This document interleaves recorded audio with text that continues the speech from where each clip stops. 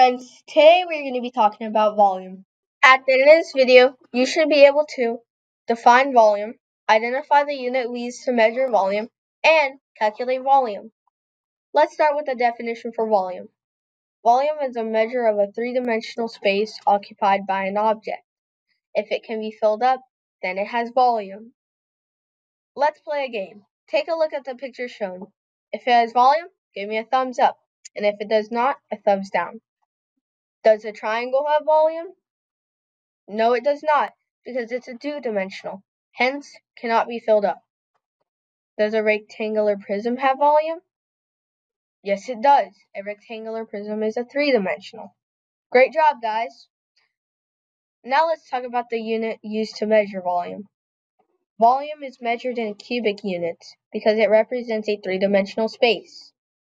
To understand this, think of a cube.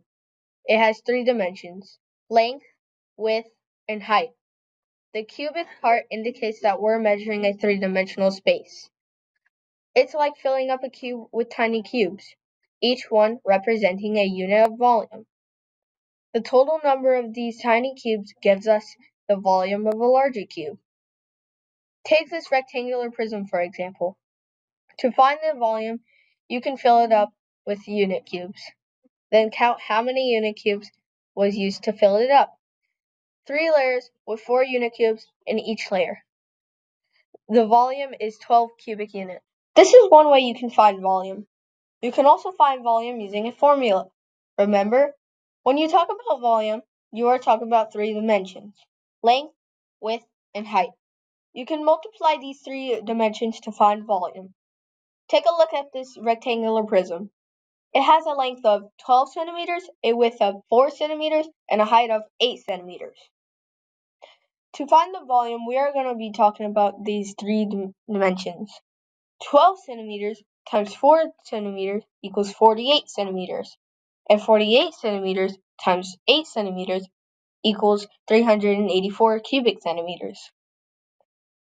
Another way to find volume is by multiplying the base by the height. The base is 48 square centimeters, because 12 centimeters times 4 centimeters equals 48 square centimeters.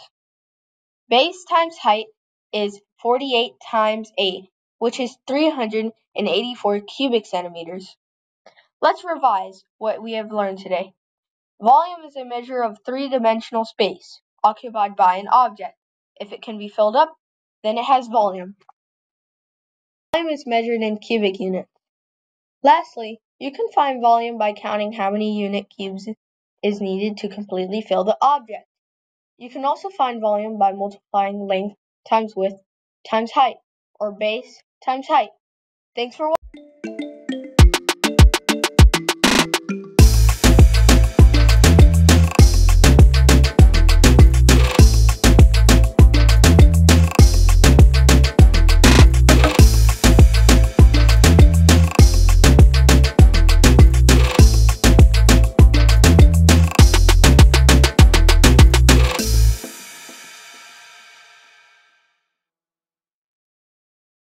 See you next time.